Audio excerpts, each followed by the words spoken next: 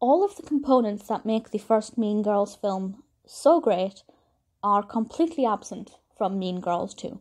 Now, that's not to say Mean Girls 2 is a terrible film, but there are two ways to kind of judge this. The first is to judge it, of course, as a sequel to Mean Girls, which is what it's being marketed as. It's referred to as the sequel. It includes the plastics. As a sequel, it's inferior. And yes, sequels usually often are inferior. They're sequels. But this one just feels like a completely different film. It doesn't feel like an extension of the first film. The other way to judge it, of course, is a film on its own, with its own plot, its own narrative, etc. And in that respect, it's not so bad.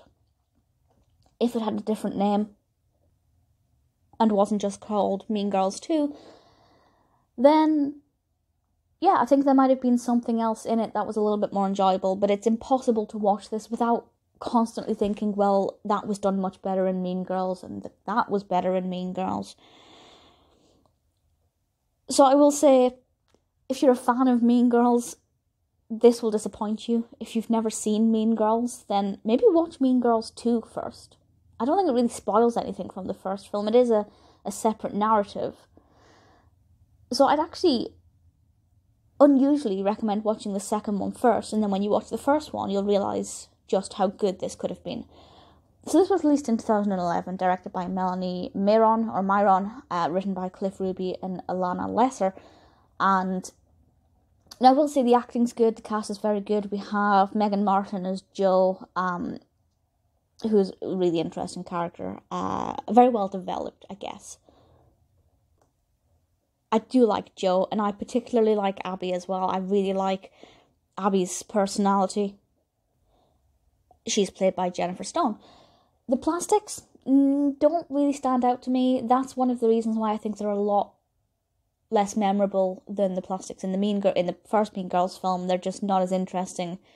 In a way, they're more mean, but they're more boringly mean. They've got a lot less going for them. They're a bit more basic. So that's one of the ways in which this lets itself down.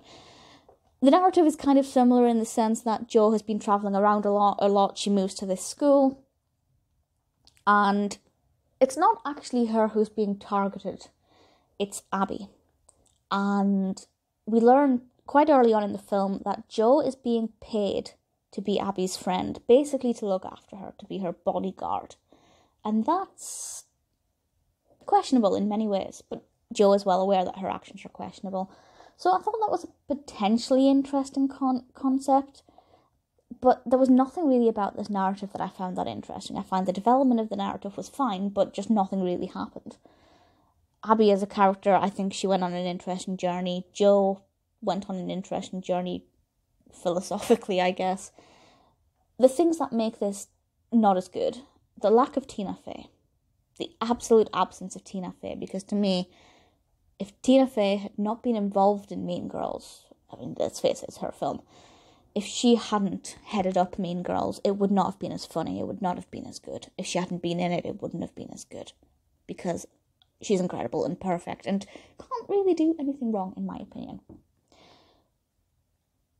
I think the characters in Mean Girls are a lot better developed. They're a lot more interesting. They've got better motives. And I guess superficially, there's a lot more pink in Mean Girls. And that may sound like an odd thing to say, but when you think Mean Girls, you think pink. Everything is pink. And it's really great branding. And it just gives it that little bit something extra. And I really enjoy that. I think the dialogue is what makes Mean Girls the best. It's funny. It's very well written, very witty, very clever, very Tina Fey. All of these things that make that great. The fashion's a lot better as well. The costumes are a lot better. All of that is absent from Mean Girls 2. And I think that's one of the reasons why it just doesn't work as a sequel, because the things that make the first film great are not involved in this film. And that's a shame. As a film on its own, fairly average. As a sequel, definitely below par.